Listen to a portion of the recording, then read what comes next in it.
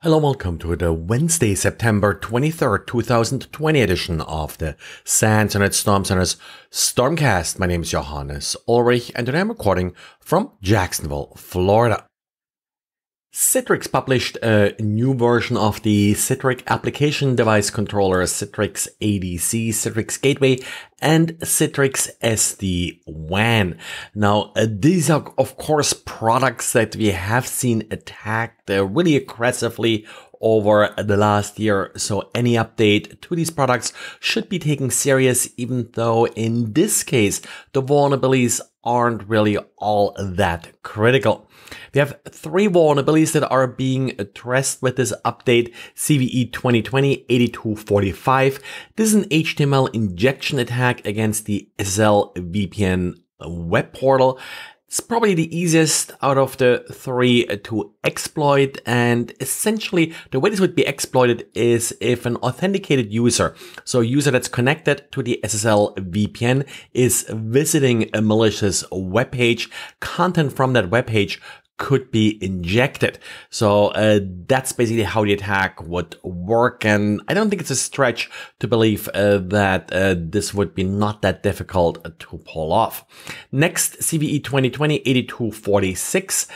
This is a denial of service attack. It does require access to the management network, but in the past we have often seen that being exposed. No authentication required in this case, but again, only a denial of service. CVE 2020-8247, there's an escalation of privilege attack, again on the management interface, and the attacker must have the privilege to execute arbitrary commands on the management interface in order for this to matter. Once an attacker has the privilege to execute arbitrary commands, probably the escalation of privileges is not really all that big of a deal anymore. So in short, apply the patch, but not an emergency.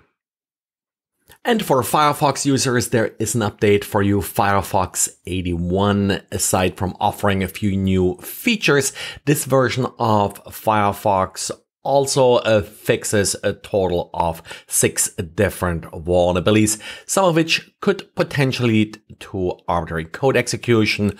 Now, Firefox is pretty good about updating itself, but you may want to double check that you are running Firefox 81 at this point.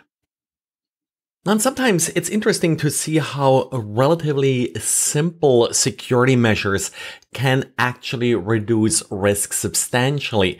As an example, when it comes to ransomware, a lot of the more dangerous ransomware infestations are starting with exposed RDP servers and related vulnerability.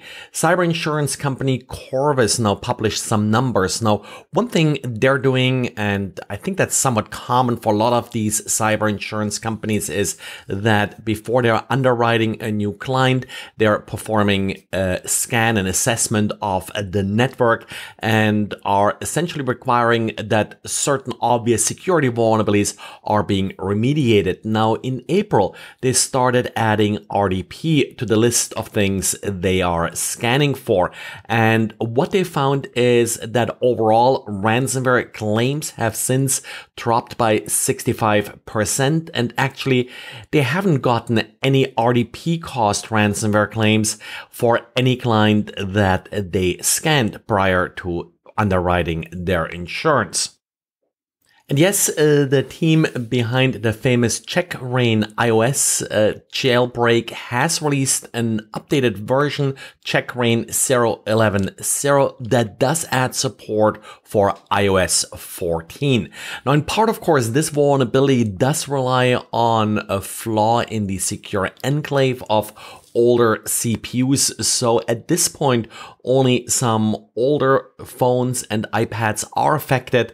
As far as iPhones go, currently with the updated exploit, you have access to the iPhone 6s and the like. Now, they do believe that they will have support in the coming weeks for anything up to iPhone 7. And that in general, it should be possible to get access to everything up to the iPhone 10, which is the last one that had the vulnerable A11 chip. As this Blackbird vulnerability is a fundamental problem with the secure enclave of these older CPUs, it's not necessarily patchable with an operating system update, but it can be mitigated somewhat, which is why it takes a new exploit and why they're having some issues getting it working on some of these newer phones. Well, that's it for today, so thanks for listening and talk to you again tomorrow.